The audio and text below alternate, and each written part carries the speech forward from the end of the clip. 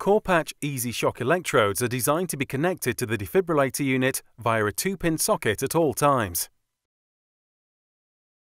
When needed, take the CorePatch out of the pouch and then out of the plastic packet. You will have a blue patch for apex and a red patch for the sternum position.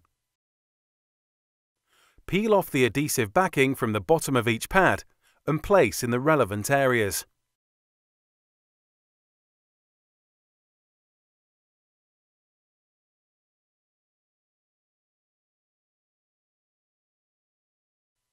To activate the AED mode, simply push the red AED button. By pressing the Analyze button, the device will determine if the rhythm is shockable or not. Start analysis. If it is shockable, Do not touch or move patient. then the Corpals 3 will display this, and you can then press and hold the shock button for 1 second once the capacitor is charged. Deliver shock. Shock performed.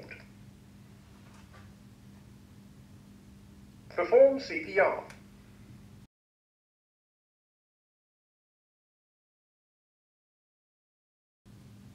Do not touch or move patient.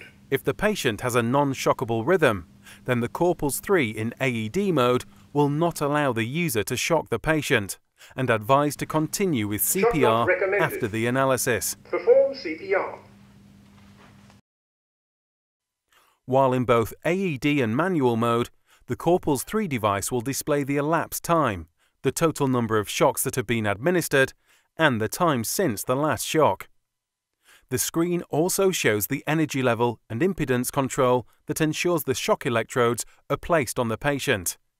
It is also displayed whether the device is in sync or async mode. By using the soft keys, the user can turn the metronome to the desired algorithm and adjust the synchronization. One can choose between automatic synchronization, async, or sync.